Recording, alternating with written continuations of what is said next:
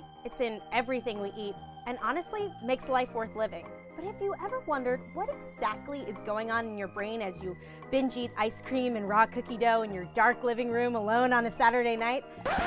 Not that I do that. I'm Shannon, and I'm a neuroscience PhD candidate, and this is your brain on sugar. Sugar, as we consume it, refers to a variety of carbohydrates created from just 3 elements: carbon, hydrogen, and oxygen. While this stuff is naturally found in most plants, it is also artificially added to just about everything we consume, from soft drinks to salad dressing. Now, when I lick this lollipop, sugar binds to my sweet taste receptors on my tongue. That information is sent to my brain via the cranial nerves. This information is relayed to several brain regions before reaching the primary taste cortex, or the gustatory cortex. The gustatory cortex is responsible for the perception of taste. After perceiving sugar intake, this region then signals to your VTA and nucleus accumbens. You know, the good old reward pathway. These areas in response release large amounts of dopamine, stimulating your rewarding response, letting your brain know that this lollipop is dope as hell. But this pathway is also activated before I put any of the sweet stuff in my body. In fact, just seeing candy primes my brain for the sugar-based reward activation.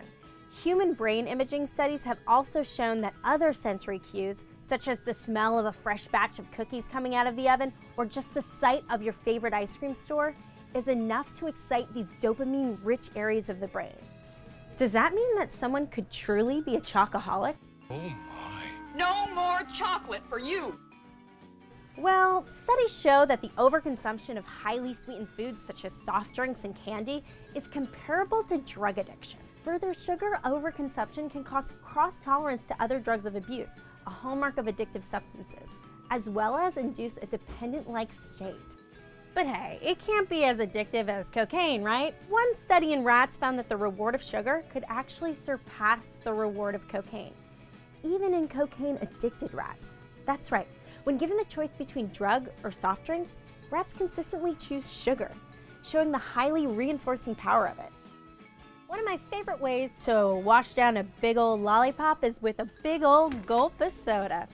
And I'm not alone. In fact, 40% of Americans report drinking soda on a daily basis. Its popularity has grown from year to year among all kinds of people. So what effect is this soft drink obsession having on my brain? Well, it turns out a lot.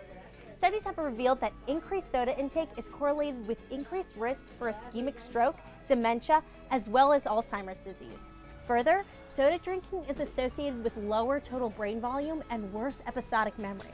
Okay, well, I could just switch out my soda for a diet soda, right? Well, it turns out that artificial sweeteners found in diet drinks, while calorically invisible, can still have substantial effects on the brain. While I may not be able to consciously tell the difference between regular Coke and Coke Zero, my brain can. One study found that unlike real sugar, artificial sweeteners do not excite I'm so jittery! Dopaminergic brain cannot excite dopamine-rich midbrain area. One study found that, unlike real sugar, artificial sweeteners do not excite dopamine-rich midbrain areas associated with reward. Further, fMRI studies show that those who drank diet soda regularly actually displayed altered reward processing compared to non-diet soda drinkers, suggesting that downing diet soda may actually change how your brain processes sweetness. So, diet or not, soda is powerful stuff. There are 2 truths in this world. Skydiving is dumb and you should never do it, and kids love candy. Ho-ho! They know good candy when they taste it. But how does sugar overconsumption affect children's developing brains? Well, studies in rodents suggest that overconsumption of sugar during adolescence may actually result in a reduction of reward processing in adulthood. While this may seem like a good thing, lack in motivation for reward is a hallmark symptom of psychiatric disorders such as depression. The truth is, your brain needs sugar in the form of glucose. It's dependent on it, and while it can be supplemented, glucose cannot be replaced. Your brain relies on a continuous supply of glucose via the bloodstream, and it is the main consumer of about 20% of the glucose-derived energy.